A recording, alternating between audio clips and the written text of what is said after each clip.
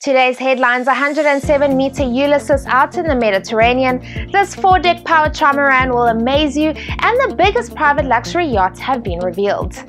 It's May 31st and this is Morgane with your daily marine news.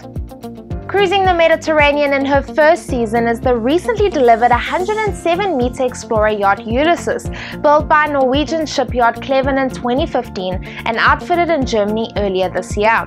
Super Yacht Times photographer Tom van Oossanen went the extra mile to bring you these amazing photos showing the yacht's deck spaces in detail for the first time.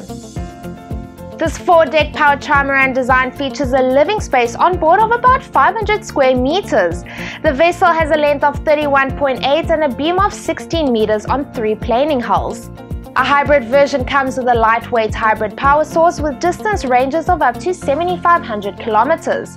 Dragon Ship 30 is part of the Power Dragon range, and other projects from Pi Super Yachts include a 25-meter and an 80-meter model.